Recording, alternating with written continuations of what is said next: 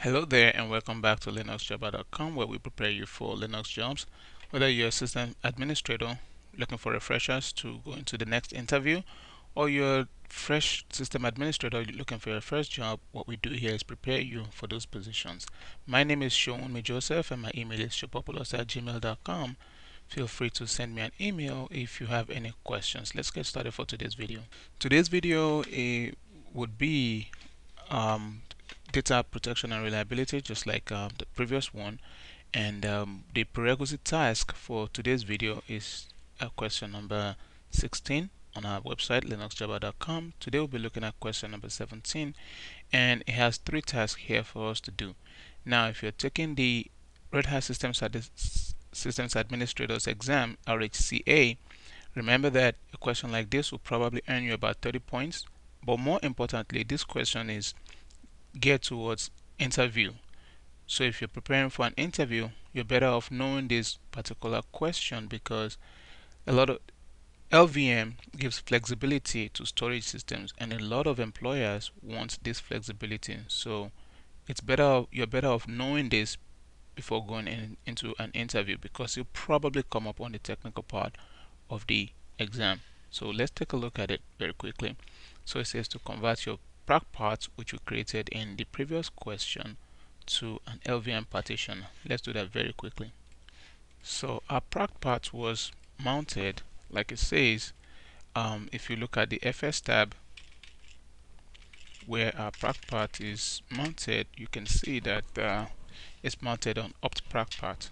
So you can't work with a partition that's already mounted. So the first thing we are going to do is to unmount the partition. Let's see if we can use the label so we don't have to. Okay, so let's just unmount then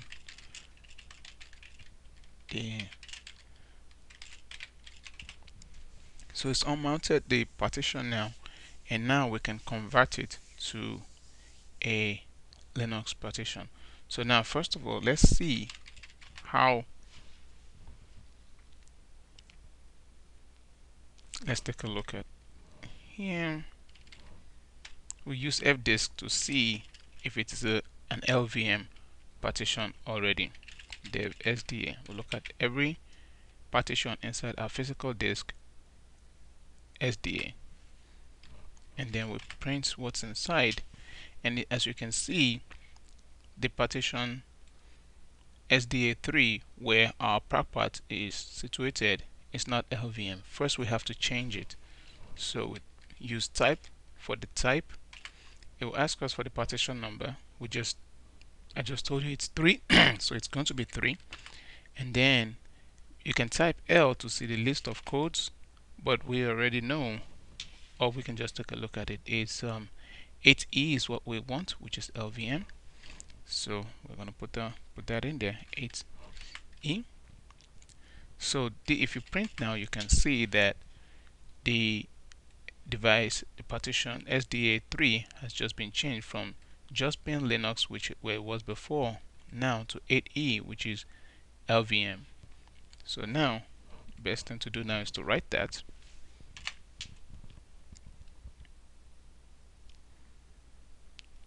And one of the things you can do is you can use part probe to to let the kernel know about this change, because the kernel is still using the old partition table. It didn't understand that we've just changed the partition number 3 from Linux to LVM. It doesn't know that, but it will know that if we reboot.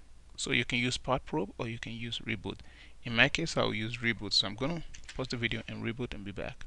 Yes, so I have just rebooted my system, and my computer has just come up, and this machine can now see the new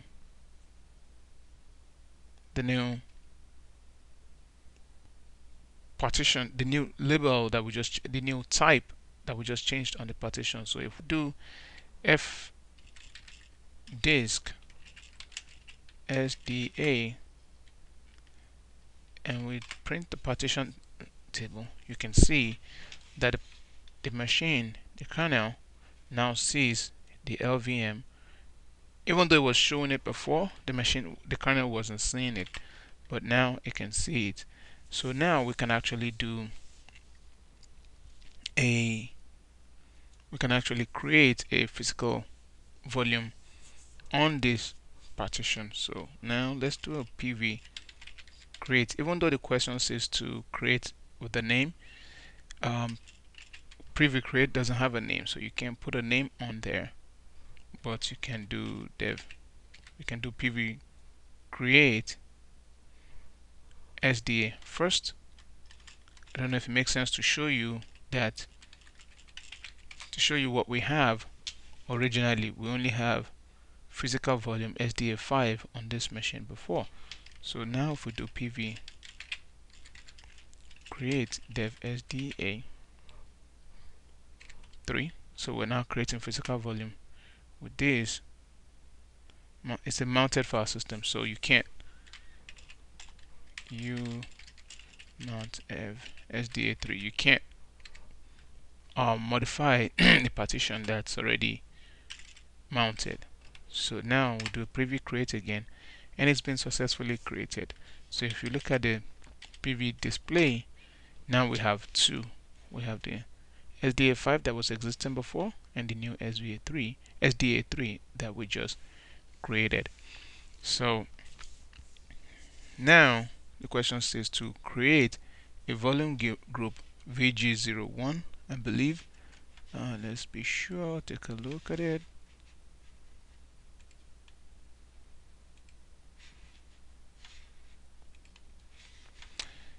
Okay, the volume says to create VG01. I'm going to create that now. So you do VG create VG01. See how simple that is? That's what you have to do. Actually, it says to use caps 01. And then, even though we are creating a volume group, we have to tell it which physical volume to use to create this volume group, or group of physical volumes to use. So we say use the SDA 3 physical volume. So you see it's successfully created. Now for this to be usable, we have to create logical volume. So we're going to use LV create, and we can say the name of it would be LV01. I believe that's what the question says. And we're going to use this volume group that we have, SDA 3. Okay, now we're going to put the size that we want in there. I forgot to put the size. Let's put the size in there. Okay, so let's put the size in there, -L for the size. And I have 1.95 gigabytes. If you look at the physical volume size, that's how big my physical volume is.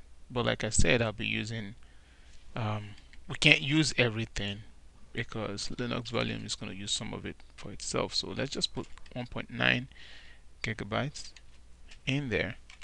And so volume group SDA3 was not found. Let's do VG display. Let's say the name of our volume group. Oh, VG01. We change the name. Question states to change the name to VG01. So let's put VG01. VG01, and then it's created. Logical volume LV1 created. And the question says to mount it. Let's take a look at what the question says to create a volume. So it didn't say to mount it, but we're done. We've done what the question asks us to do, and this will be the end of the video. Thank you very much for watching. My name is Showunmi Joseph, and my email is showpopulos@gmail.com. If you have any questions, please send it to me, and I'll be sure to answer your questions. Thank you again for watching.